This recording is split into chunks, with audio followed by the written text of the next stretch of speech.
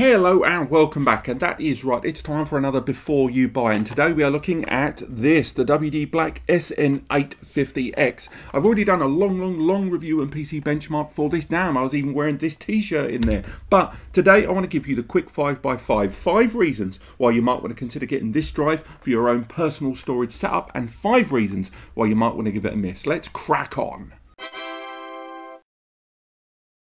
That is right, the performance of this drive is way higher than any other WD Black drive that came before it, with a reported benchmark of 7,300 megabytes per second sequential read and 6,600 megabytes per second sequential write. It is the best WD Black we've seen on the market right now, and although at the time of release it's still not the cheapest drive out there, it has to be said that as time wears on this is going to be more affordable and on offer. So ultimately, if you are in a position where you are considering getting a WD Black SSD and you've been won over by the marketing, won over by the reputation, or won over by the likes of Mark Cerny, then take my word for it, right now this is the best WD Black SSD in the market right now. Now, game mode isn't going to be hugely beneficial to everyone. It has to be said that unless you're a PC user, you're not really gonna feel the benefits, but game mode is something which PC gamers, be you eSports professional streamers or someone that's just casually knocking around on COD, you are going to see the benefits. Game mode kind of changes the gears in the internals of your PC system to take advantage of the SSD's performance. It does things like prioritizing the processes of games that you are running with the drive. On top of that, it does predictive loading, where it can see the heights and peaks of when games are loading and make sure that the SSD is unfettered by other processes when you need it most. Game mode has always existed in the WD dashboard toolkit that you get when you want to update the firmware and more on your SSD, but nevertheless it has been improved with the release of the WD Black SN850X, and that is always going to be something to enjoy for PC gamers. It's a small thing and certainly not a benefit for everyone. But if you are a PC gamer, it's going to be very important to many of you to know that not only is your SSD fast, but that AVG or some nonsense app in the background isn't going to buckle your SSD when you're running around online and need it the most. Again, this is another relatively minor point, but it did address an issue that a number of users had with the WD SN850 that came out in 2020. And put simply, the X version arrives in 4 terabytes. 4TB is becoming increasingly popular, although a lot of users look at the 4TB of any PCIe Gen 4 SSD in the market and go, how much? It has to be said that some people that want to have their entire Steam library sitting there in one go, or are running editing processes of raw photo or video footage that need a substantial amount of space as a scratch disk or more, or for versioning, are going to appreciate that the newer generation of WD Black SSD arrives in 4TB. They've removed the lower tiers, and if you want a 500 gig or 250 gig, you've got to look at the other products in the family. But it has to be said that 1, 2 and 4TBs are going to be the sweet spot for most SSD users right now.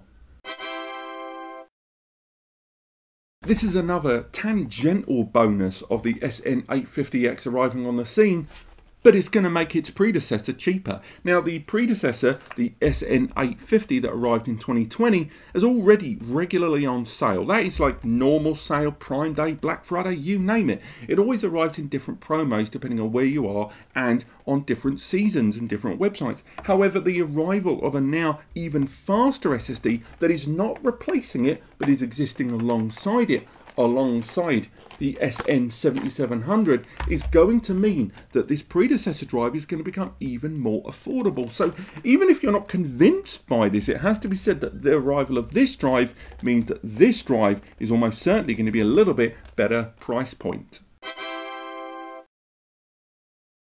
This last bonus is something that isn't just about this drive, but it's kind of about all WD drives in general, and it's the fact that it's all first party, it's all in-house. Whether it is the heatsink that you can get optionally with the drive that is attached at the manufacturer's level in a dust-controlled, air-controlled environment with perfect application against the components that need it most, or the fact that the NAND and the controller and the memory are all developed by in-house brands such as SanDisk and Coaxa, the result is that you have a drive where the whole thing is designed at the ground level by a single entity, which always results in the best possible product. Now, you look at other SSDs in the PCIe Gen 4 bracket, and a number of them are taking advantage of the same third-party controller, that Phison E18, which is still a great controller, or the Intergrid IG 5326. Those are good SSD controllers, but they are still third party and designed to be more multi-purpose, and therefore a lot more work has to go into getting the most out of them. A first party product from the ground up means firmware updates will be better, and the drive itself could be completely and specifically geared in a certain direction. And also it means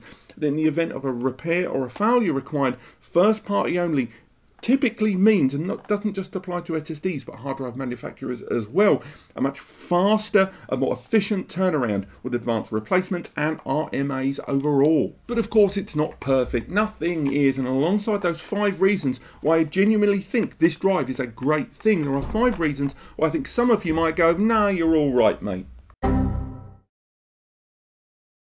That's right, because of the similarities in its architecture with its predecessor drive, it has to be said that it still manages to run a little hot. Now, I say a little hot, it certainly runs a little less hot than the SN850 thanks to presumable improvements in the architecture of the SSD.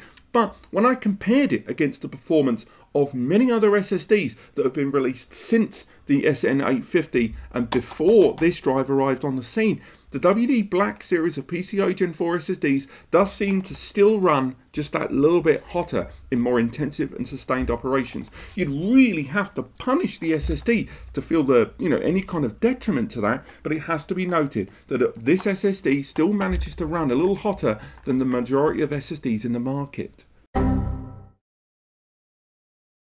Now, this next point is something I touched on in the review, and just like I said in the full review, is probably not permanent, and if you're watching this in the future, even 3 to 6 months since its release almost certainly doesn't matter anymore. But the global pricing of this SSD is a bit off. Depending on where you are in the world, even if you're using WD's own website, the price for the whole drive, or price per terabyte, is all out of whack, with some regions being more expensive than others, even if you take into account tax and currency conversions. Indeed, it's not even consistent across the capacity tiers, and right now, be it to do with hardware shortages, be it to do with non-synchronized release patterns, if you want to blame the pandemic or whatever or hardware shortages, the price point of WD Black SN850X is by no means consistent globally, which is a real pain in the bum when you're trying to make a YouTube video letting people know how much it costs. Another element that I touched on in my full review was to do with durability of this SSD. Now, there is good and bad. First and foremost, across the whole WD Black series, durability is consistent. Just because you go for the drive that costs a little bit less, you get the same durability rating across all of them of around 0.3 drive writes per day, or 300, 600, 1200, or 2400 terabytes written, depending on the capacity you go for. So it's nice that they've managed to balance the durability across all 3 drives. Why is that something I'm bringing up with this drive? Because right now, this is the latest release in the WD Black series, but nevertheless, there are other drives that have been released in the last year to year and a half in the PCIe Gen 4 bracket that have got a higher durability of 0.5 drive writes per day, 0.7 drive writes per day there, which means they can sustain more write activity and recycling of data in their lifetime. And this is a big deal for some people who have a high refresh rate and recycle rate of their data. Most gamers and average consumers are never going to exceed the drive writes per day of these, but if you are working in a high frequency refresh rate environment for your data, you're going to worry about that. This next point again is a very small criticism, but I think this is more about presentation and the language by WD that's being put out there that is improving. But unfortunately, this drive is, some of the messaging behind it is going to get lost in translation, and that is PS5 players may buy this drive thinking it's going to vastly improve things, and it's not going to improve things any more than the WD Black SN850. Now, the reason for that being, the WD SN850, the one that came out a couple of years ago, recently got certified as fully compatible and endorsed by Sony as an upgrade for their PlayStation 5 system. Great news, right? And it is. Mark Cerny, right on day dot of PS5 upgrades, was championing that as his drive of choice, something we talked about on the channel last year. However, this drive, a lot of users are going to hear that this has got a higher performance, that it's arrived later on the scene as enhanced components inside over that of the SN850. The thing is, the performance difference in read and write, in terms of read, which is the chief measurement that the PS5 prioritizes, is only around 300 megabytes, something you're not really going to feel beyond fractions of a second in PS5 loading there. The write performance is substantially higher at 6,600 megabytes per second over the 5,000 to 5,500 of the original WD Black there. However, the PlayStation as it stands right now has no real benefit to write operations due to a lot of the encryption and unpacking and repacking of data as it gets compressed through the system. Therefore, if you buy this drive thinking you're going to get tremendous improvements for PS5, you're not, and you may be spending too much. Now, WD are remedying this point. They are changing the presentation of the WD Black SN850 to be more PS5 friendly and more PS5 focused, which is good, you know, changing the packaging, relabeling it and stuff like that. But still, nonetheless, I think they could stand to be a lot louder about how this drive is not geared really towards PS5 users. They could really make a point of making that louder. Perhaps that's something they're going to do, but as it stands right now at the point of release, I'm not really seeing that. This last point, again, is a minor quibble, but I do think a pertinent quibble nonetheless, and it is to do with the performance. Now, when the WD Black SN850 original from 2020 arrived on the scene with its 7,000 megabytes per second, everyone stood up and went, whoa, that is ridiculous. Now, when it arrived on the scene almost at exactly the same time as this, the Samsung 980 Pro, another drive that had a reported 7,000 megabytes per second. They weren't the first commercial PCIe Gen 4 SSDs on the market, but they were the first to arrive with that 7,000 megabytes per second performance. Now, why am I bringing that up? Because in the 2 years since that drive has arrived on the scene, many other SSDs have arrived on the market, some of them using third-party controllers like the InnoGrit, some of them using the Phison like the Seagate via CUDA, and these drives have arrived with performance much higher in both read and write than that original WD. So you would think right now, when this newer generation WD Black SN850X arrived on the scene, that it would have remedied that and brought performance benchmarks that basically blows everyone else out of the water, just like that drive did.